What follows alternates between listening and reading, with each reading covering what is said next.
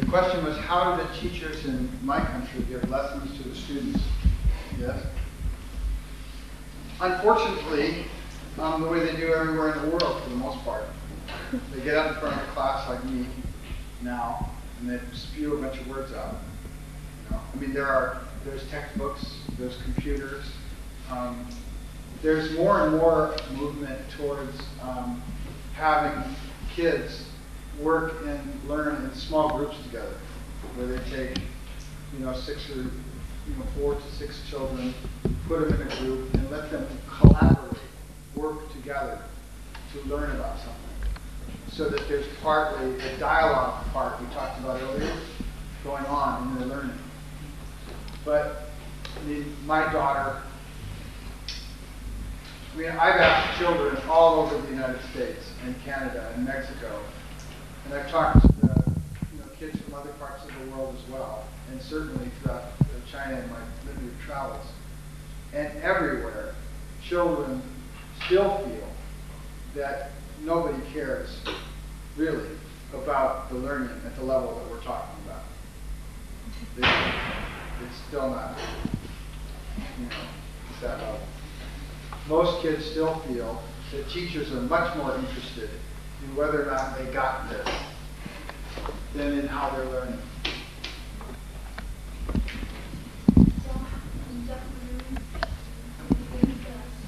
Huh?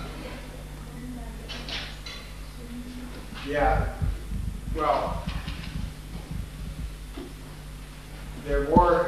teachers continue to be more interested in the proficiency with the subject matter than with the quality of participation in the learning. Yeah, that's a universal problem across the planet. But I think it's changing, and the reason it's changing is because business realizes.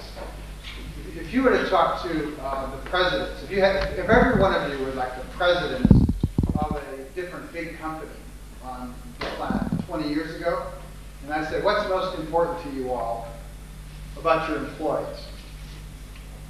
They would say that they know their job, they know this, they have good skills, and so forth. It would have all been about knowledge. But if you could put the heads of the major corporations on this planet in the room right now and ask them, what's most important to you about your employees? They would say that they can learn.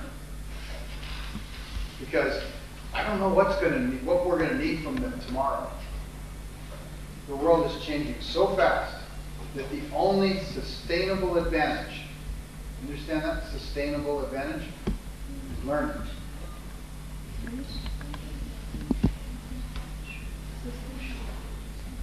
The only sustainable advantage. In fact, there's a famous American business management consultant named Edward Deming.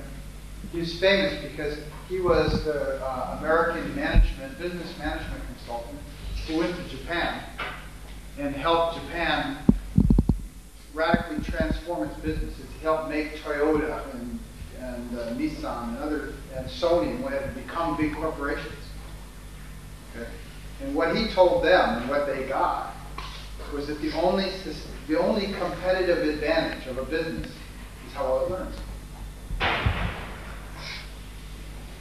It's the only competitive advantage. The people change, the technology changes, the customers change, everything changes. So what is the one thing that doesn't change that will always learn?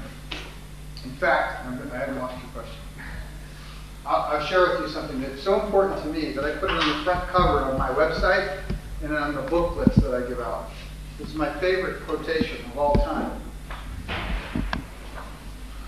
And it's by a student named Cesare De Sesto.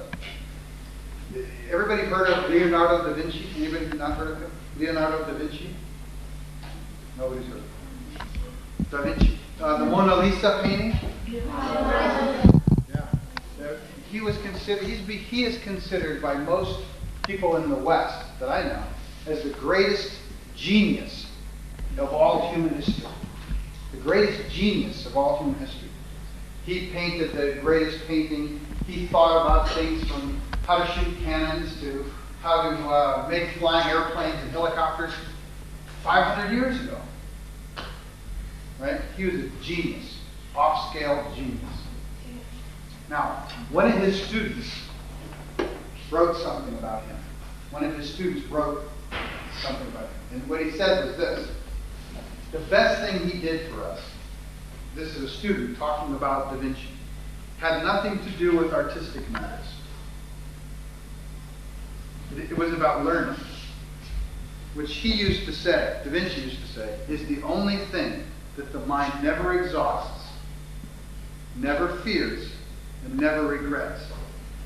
Learning is the only thing that will never fail us.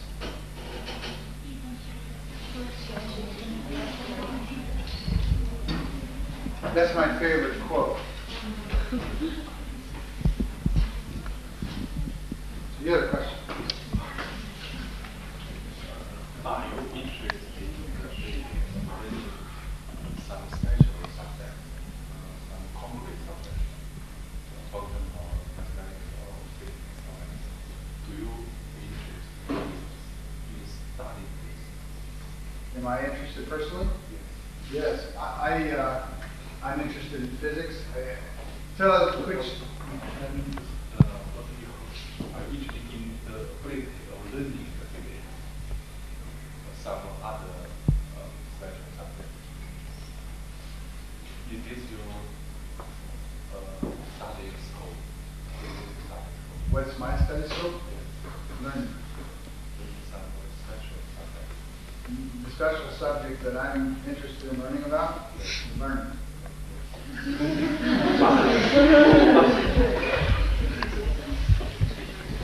That's what had, I was the president of the company. I had 100 people working for me. I was building robots and so forth. I told you about that. And I lived in a place where I had this big house up on a mountain, in California, in Silicon Valley. And I had the Cadillac and Mercedes and cars and toys and what have you. And it all started to go flat for me. It all ceased to have any meaning. And I spent a year on a learning binge. I let the curiosity that I had that had been stuffed inside of me out of the box. And it took me through, I was very interested in evolution, anthropology, archaeology, history, comparative mythologies around the planet. I was interested in politics, in biology, in physics. I became interested in all kinds of things. And in the course of this, what I realized was, can I use your book for just a second? No. As I was coming across these books and I was reading them, and I was because I didn't go to school for these things. I was doing it on my own, and I would constantly be doing this stuttering. I don't get that. I don't understand this. And yet I was driven. I was really motivated. I wanted to understand, but I was having trouble. That was part of the thing for me. The other thing was, and I don't know if you noticed this here, but where I was reading, everything was written with this tone. Tone, you know what I mean by tone? The tone was, it is so. It is so. It was the tone of all these books. And yet, while if you went to the very edge of like quantum mechanics, right? Quantum mechanics, physics, if you go to the very edge of the scholarly conversation about physics, they're having a huge argument about what's true. If you go to the very edge of psychology,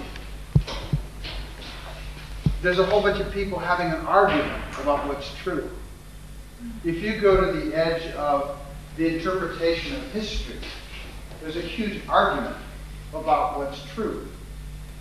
If you go to the edge of any frontier of human understanding, there's a big argument about what's true.